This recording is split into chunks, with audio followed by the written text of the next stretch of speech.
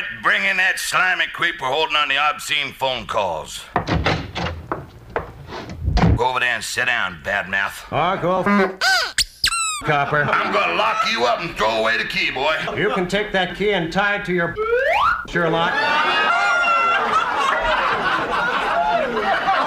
right, tough guy, now you're asking for it. Why don't you go take a get a rolling donut?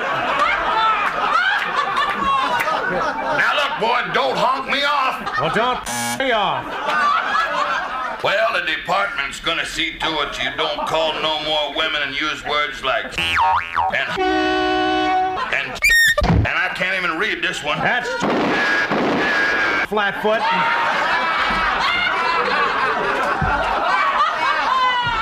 Oh, yeah.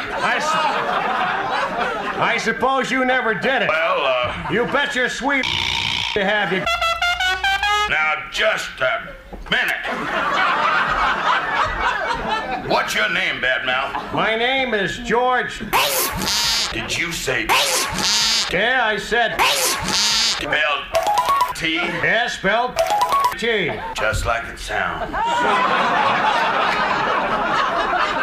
I'd like to take that badge and pin it to your tiny little. That'll be the day, boy, when you take my badge and pin it to my tiny little. Hello? Yeah, Commissioner. Is that the commissioner?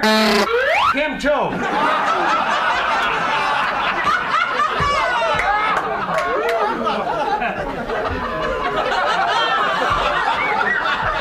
You sit down there, boy, and keep your bad mouth shut.